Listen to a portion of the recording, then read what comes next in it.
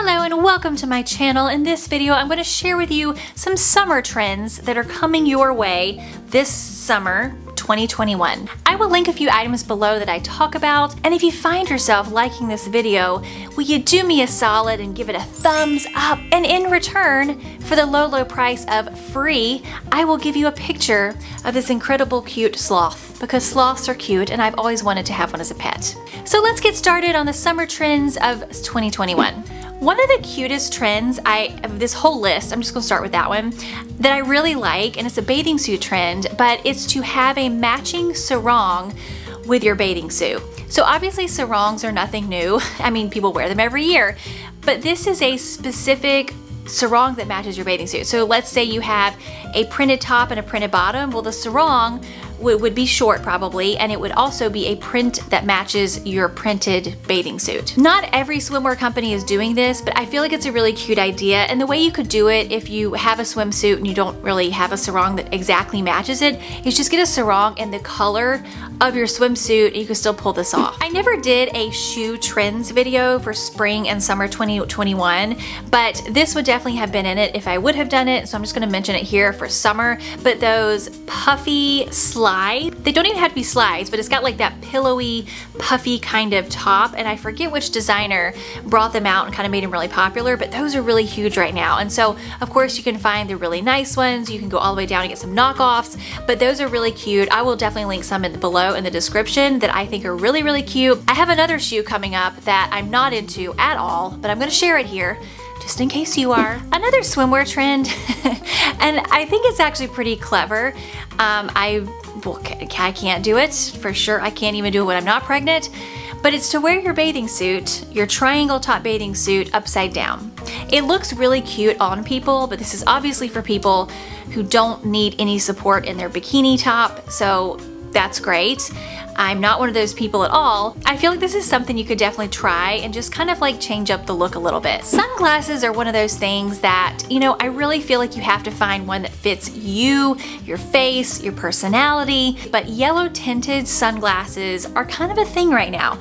I don't know personally if they actually do the job of sunglasses and shield your eyes from the sun. And if this is something that interests you, you know, maybe it's just a fashion statement. You wear them during the day, maybe you wear them when you're out eating somewhere. That's where I can picture it. I can picture somebody wearing these at some outdoor cafe that's pretty shaded, but they're wearing these yellow tinted sunglasses as a fashion statement. I feel like that would be the ideal scenario. So if you have that scenario coming up in your life, there you go, yellow tinted sunglasses. This next trend is very wearable, and I feel like it's one of those things that we didn't really see coming, but it's definitely a spring trend and it's going on into summer trend, and it may even be a fall trend, but it's knit polos. And so knit polos have kind of become a little bit of a trend. They're a very wearable item, and so they're not ever like out of style, like such a crazy style that it looks super dated when it's not in style, but they have picked up some momentum, and so you're gonna find them in a lot of stores now. You can get them in really soft colors, but this is one of the more wearable summer trends, and obviously for summer you'd probably have to get something that's either shorter sleeve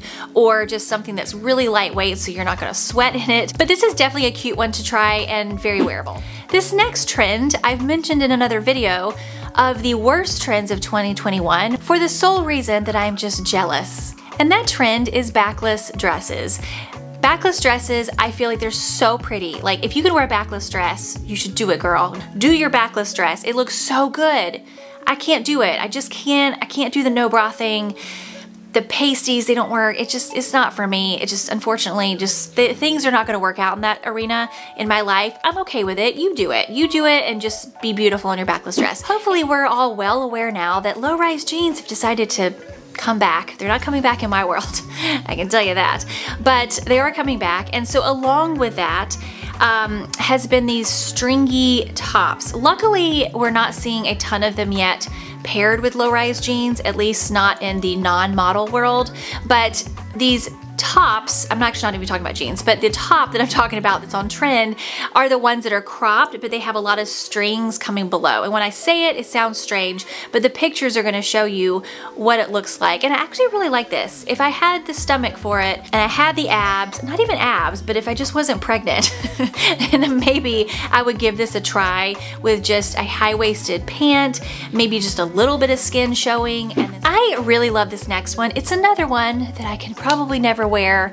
unless I get a boob job or something, but I love it, I really do. And so if you can wear this, maybe it'll resonate with you. But those scrunchy tops, they're ruched in the front, and usually they're very, very strappy on the back, so you can only wear like pasties or just no bra at all. And I love these paired with a wide leg bottom, like something really conservative on the bottom. I'm sure we're gonna see some people wearing them with like really short denim shorts. I don't like that look. I feel like that kind of looks trashy or cheap or whatever. I mean, it's also like just not my generation at this point, but I do love those tops, and I feel like they can look really classy and really cute with a more conservative bottom. This next trend is kind of an early 2000s trend, maybe late 90s, and I do not like it, but I'm gonna share it with you, and you tell me if you like it. If you like it, that's fine. I just don't like it because it reminds me of like high school or college or something.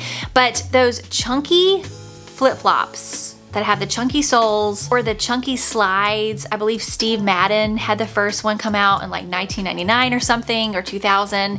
They're back, and I don't personally like them. They're very much back. You can choose to wear it or not. It's up to you, obviously, all of this is. But yeah, it's a trend. It's a summer trend. It's kind of a spring trend. This next trend is one that's starting to come back, and I don't even know if it'll really be back for summer, but I'm just gonna mention it here because I do think we will be talking about it a lot more in like the fall, closer to 2022. I can't even believe I just said that. But anyway, long necklaces are starting to come back. I don't particularly like long necklaces, as I've said in a video I think I did a while back, but when you have a larger bust and you're wearing a long necklace, it just sits there and just hits you in the chest, and it makes no sense. It doesn't work for people with a larger bust. But I do see how this is a really good trend, especially layered with other necklaces that are shorter. I do love that look. I think that's really pretty. And so they are kind of starting to come back. We may see some of them this summer. So, you know, just keep that on your radar. Obviously in summertime, we get brighter colors, you know, and obviously neutrals are always really good for summertime as well. But in particular, the colors that I have seen kind of be standing out for the color trends have been that light blue, like cerulean blue, pastel blue. Rust has actually been a color I've seen a lot of, and it's going to be a color for summer and even in swimwear, and I really like it. I think I've said that in another video. I really like rust in like the spring and summer. And also orange, like bright fluorescent orange. You can find a lot of orange right now. It's just a really good color. I do kind of feel like it looks a little bit better on warmer or neutral skin tones, but usually in the summertime people start getting a little bit more tan, and so they can still wear orange even if they're more of a cool tone. So I really love orange. I really think it's pretty and it's an interesting color, and you should try it. So that's it for my summer trends video. I hope you liked it. I hope you will be able to partake in some of these trends over this summer. Let me know what you think. Let me know if there's any in here that you actually like. I don't really resonate with a ton of these trends for summer. The spring trends, there's a lot that I resonate with. Maybe not so much for summer, probably because I'm very pregnant and I just can't wear a lot of them. So it really has nothing to do with whether I like it or not. I just can't wear them. Anyway, I hope you liked this video. Give it a thumbs up if you liked it, a thumbs down if you did not. Consider subscribing, and I will see you next time.